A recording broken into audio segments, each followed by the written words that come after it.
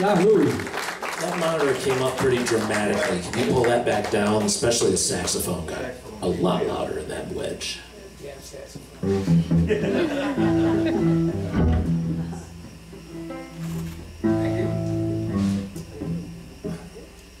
Excuse me, well, when we were rehearsing yesterday, we came up with a lot of different things. And this one thing, it's a beautiful thing, but it's a confusing thing as well. So should we take a chance with it? This is sumac. Oh, of course. Okay, that's sumac. Yeah. It's not out there yet, is it?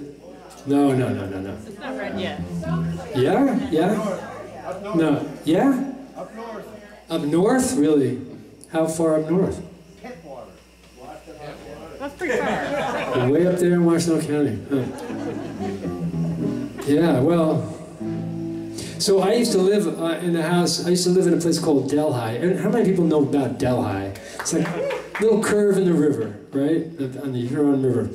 And I used to live there, and I used to take walks along the river. And it was a great place to live. There was this house well, when we first moved in there, me and, I think Rolf and Linda, or Rolf was not with Linda at the time, but Rolf moved in, and anyway, so we had 4 rooms, I think, in there that we rented out, and it's just this really wonderful time. And out in front of the house, and also the thing with this little part of the river and the little town was that sometime in the early 1900s, a tornado came in and just blew up 3/4 of the town. So now the town was just a big park and just a few houses that were kind of old, and we lived in one of the old houses.